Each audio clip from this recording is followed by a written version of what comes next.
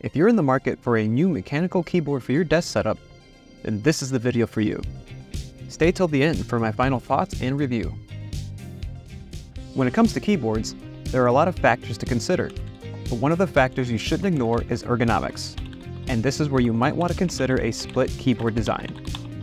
What's a split keyboard, you might be asking? A split keyboard is exactly what it sounds like, a keyboard that splits in two. It will lower the strain you put on your wrists when typing and help prevent you from developing any issues or pain from typing for long periods of time by allowing you to work in more natural positions.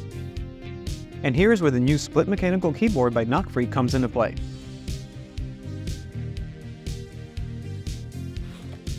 They were kind enough to send me one of 5 prototypes of their upcoming NocFree Lite split wireless mechanical keyboard to showcase and review for you guys. This keyboard launched on Kickstarter this past December and had no trouble surpassing its goal.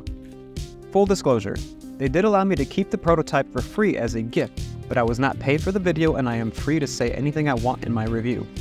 Big thanks to NocFree for sending this keyboard my way. The box I received came with the split mechanical keyboard, split walnut wooden wrist rests, a USB receiver, a USB to USB-C charging cable, a mini USB to mini USB cable, and some extra keycaps.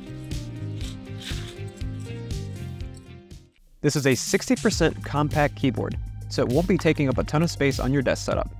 The build quality of the split keyboard bodies feel nice and solid. The keys have a classic staggered layout to help reduce the learning curve as you start to split the two halves apart. You have the power switches on the back, which is not where I expected them as most keyboards have them on the top or the sides, but it doesn't seem to cause any issues where you might accidentally turn them off or on thanks to the rubber feet. Keep in mind though, that this is a prototype and does not have all the features of the final product and will look slightly different.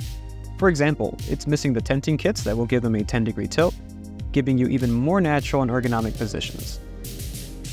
And the material of this prototype is a photosensitive resin, while the final product will most likely be plastic.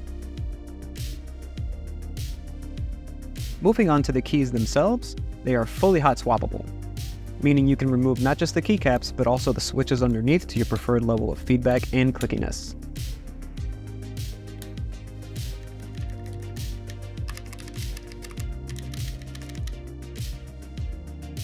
I opted to go for some red switches this time around, just to mix things up. But NocFree offers plenty of other options for you to fully customize your keyboard. I asked for the green matcha colored keys along with some white caps to switch in as well. But they also offer side print backlit keycaps, gray keycaps, and these really cool mud keycaps that are semi-transparent to really let the RGB shine through. This keyboard also works with both Windows and Mac OS. You can easily switch between the two operating system layouts by using a shortcut. Simply press the Function key plus O for Mac or Function plus P for Windows. The keyboard layout is also fully programmable so you can personalize your workflow without the need of any software.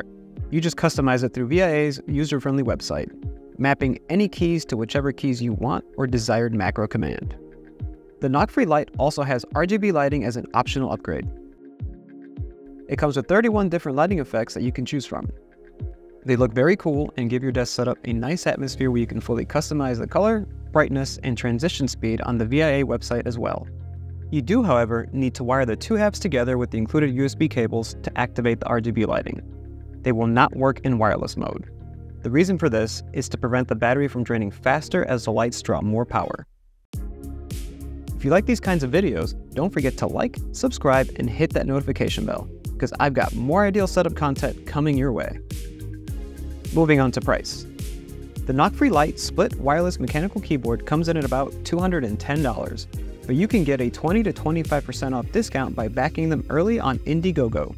You can then customize your optional upgrades as shown on the page, and if you'd like to purchase one, the link is in the description below as well as a link to NocFree's website. So now it's time for my review and final thoughts. I've been using the NocFree Lite for almost 2 months now and I have to say I'm pretty impressed. Setup was super easy. All I had to do was plug in the USB receiver into my docking station, and my Mac instantly recognized it so I can get to typing right away. While very compact, it did not take as much time as I thought to get used to the key layouts. Plus, I was able to customize it to my liking. There was no lag, and the tactile haptics of the keys felt really good. Initially, I was a little concerned about using a split keyboard as I've never used one before, but this is where the NocFree Lite highlights what I like to think of as its greatest feature and selling point for me personally.